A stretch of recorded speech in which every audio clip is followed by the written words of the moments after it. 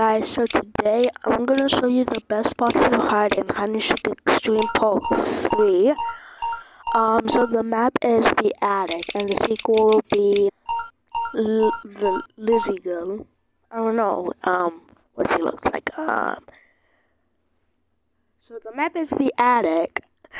So here's a really good spot to hiding. Bye. So you're gonna have to go to an area where there is a bunch of boxes, but you're just gonna have to ignore those boxes. Now, I think this only works on all 6 players.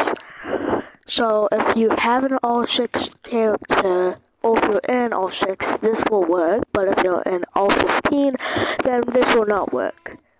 So you're either gonna have to go into first person or shift rock.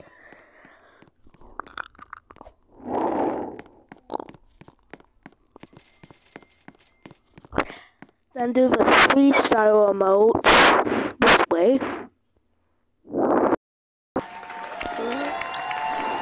Wait, my head is stuck. Oh. So the sequel will not catch you because seekers do not have taunts.